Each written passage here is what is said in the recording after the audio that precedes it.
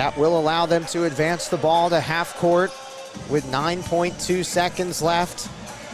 Down by 2 in our only game of the day. And what a way to have this one come to an end. Down to the wire. You get just one game. We had 5 games yesterday. For this one to be this good, we're fortunate. Yeah, we really are. We've had so much basketball here in the last week or so to unpack and to really just take in. And this one, being the only one on the schedule, it's only fitting that it has this much energy, this much excitement down to the very last 10 seconds. Chineke trapped. Sydney Harvey, 5 left, fires, hits!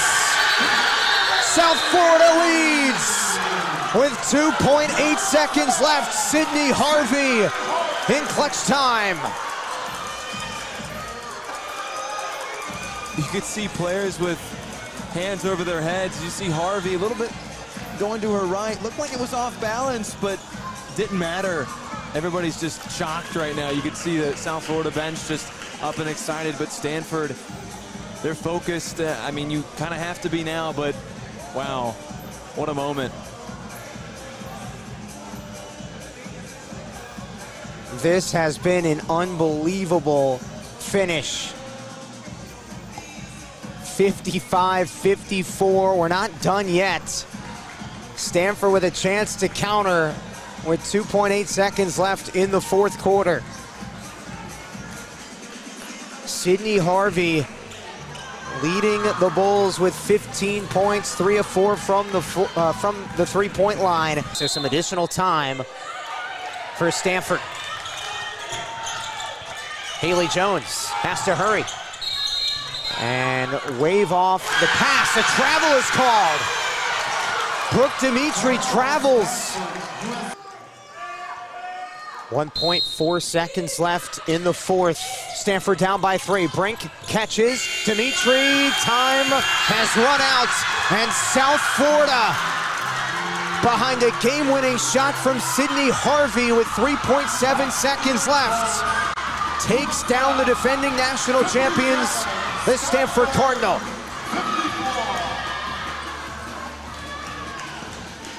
What a performance from the Bulls here, and they needed every bit of what they got on the production from Betty Manunga. 6 points, 23 boards, 4 assists.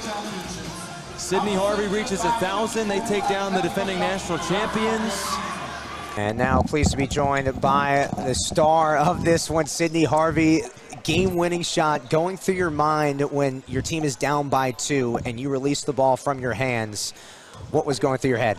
I just felt that it was in. Coach called the play, said, Sydney, you want to take the shot for the win? I said, yeah, so.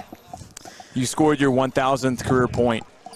When do you feel like that will set in this point in your career? Probably in a few days. I mean, I'm still on a rush from this game. This was your second straight win against a top 10 team. You take down Oregon in the battle for Atlantis, and then you take down the defending national champions. What have you learned about your team throughout the course of this trip in the Bahamas? I mean, that we're mentally and physically tough. We play on the defensive end and just let that lead to our offense, and we can hang with anybody in the country. Sydney, congrats on the win. Thanks for your time. Congratulations. Thank you.